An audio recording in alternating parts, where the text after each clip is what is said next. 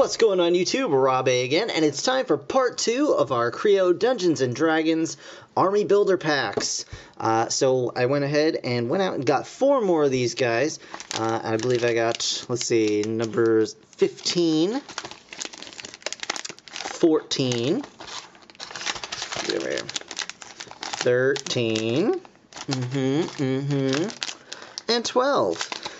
So for those of you who do not know, there is a number on each bag on the back of the package. There's a number back here, just along the side, and the last 2 digits will basically, they are coded to tell you what's inside the bag. So last time I did the little video on 3 of these guys, and there's even a little checklist, and I marked off what was what. And I've got my little checklist here, so I can add to that. Like the number 9 was the Orc Axeman. So yeah, I'm going to go ahead and open these guys up. We're going to check them out, and then I'll pause the video, I'll put the figures together, and then we'll actually take a look at what they look like in person. So we'll start off with 12. I'm just going to pop this open here. And yeah, Army Builder Packs. You get that little guy. And what do we got? What do we got here? You've got an Orc Fighter. Cool. So yeah, Orc Fighter was in bag number 12. I'm going to go ahead and write that down.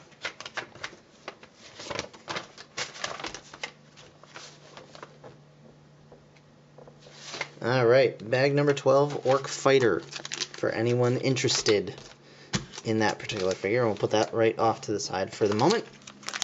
Bag 13.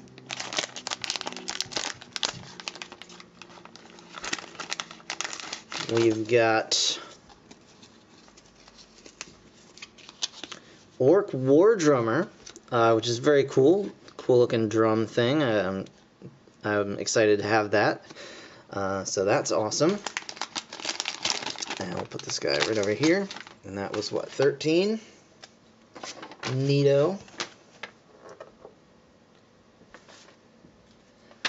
13. There you go.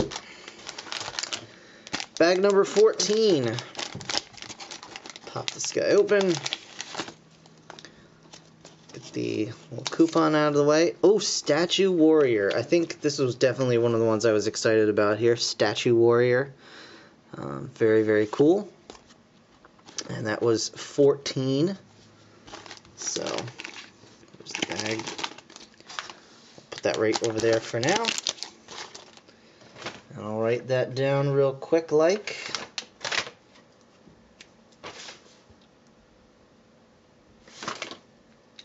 $14, and last one is bag number 15.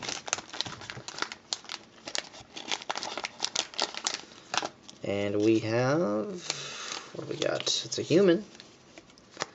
We've got Fighter. Hey, Fighter.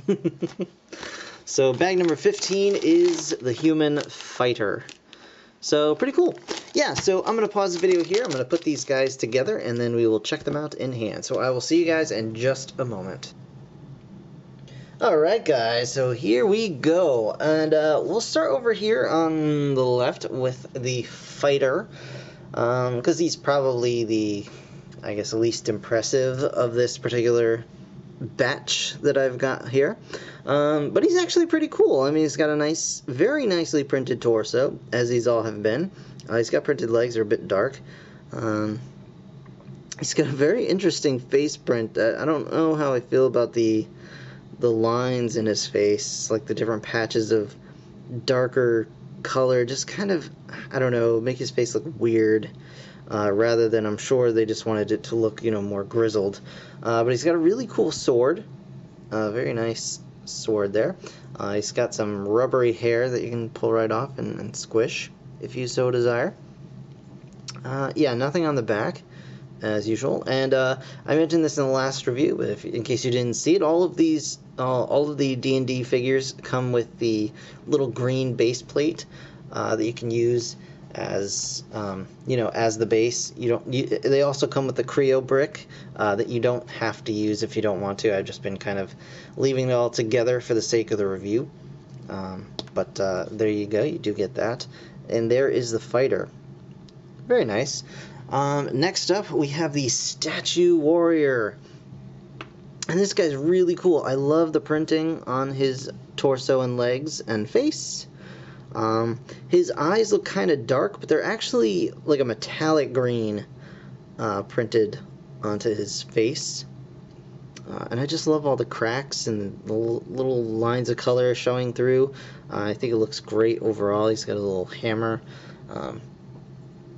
And you turn around, there's nothing on his back either. But he does have this sweet little kind of stone mohawk thing going on. That's pretty neat. And there is the Statue Warrior.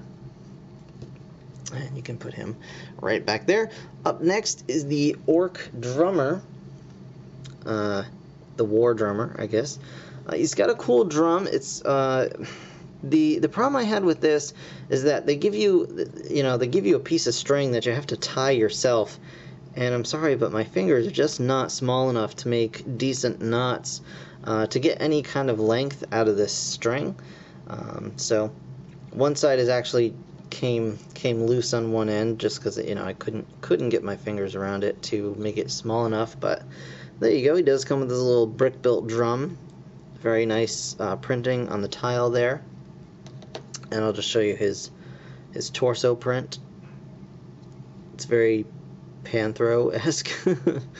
But yeah, cool printing on the torso. Again, nothing on the back. And then you just kind of put that right over his little neck stud. Pop his face on, and I'll show you his face. So, very cool. He looks really, really pumped to do his job drumming. So, he can get that going on like nobody's business. Oh boy. And of course, last but certainly not least is the Orc Fighter. And this guy is armed to the teeth, or armored to the teeth, I should say. He's got a big poleaxe thing going on here. Very cool. And I'll show you his face real quick. If it wants to, there we go. So there's his face. He's got a very cool helmet going on as well. There's the helmet. And I'm just going to pop his head off so you can see his torso printing. Very, very basic torso print. Really not too much going on there. I mean, it's nice looking. Leg printing a little bit. And you can put his armor back on here. Nothing on the back as usual. I'm just going to assume that none of these Kreons are going to have back printing at all. So, and you can actually pop the shoulder pauldrons off. Nice spiked armor there. And he's actually got little painted kind of bracers going on there. So, very, very nice overall. I really am impressed with these D&D Kreons, and I kind of wish they had started coming out a little sooner before the Kreon line was on its way out. I've seen pictures at toy fairs going on right now, if you've been keeping up with that, and there are pictures of another wave of these, and they look really, really cool. I'm really excited about it. Hopefully they actually show up, they come out in stores. I would love to see a Kre-O beholder, but whatever. Each of them comes with this little card, or different card depending on who it is, and it's just, I'm not sure what this number is exactly, but maybe it's like a point system where you have to pay a certain amount of points to get a certain character. I don't really know, but these are their stats down here. Attack, defense, all that stuff.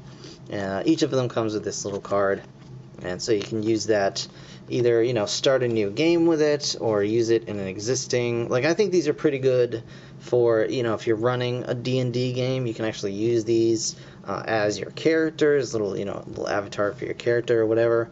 So that's really, really cool. I like where they're going with this line. I think I don't know necessarily how I feel about the large sets, but all these Kreons have been pretty great. So I'm excited about them. I'm definitely looking forward to completing this wave of blind bag Kreons, and so that is what I will do, and as soon as I have picked those up, I'll get a review out to you guys. So that's going to do it for this review. I want to thank you guys so very much for watching. As always, be sure to like, comment, subscribe, all that good stuff, and I'll be back soon with more D&D Kre-O. So thanks again for watching. I'll see you in the next one. Bye for now.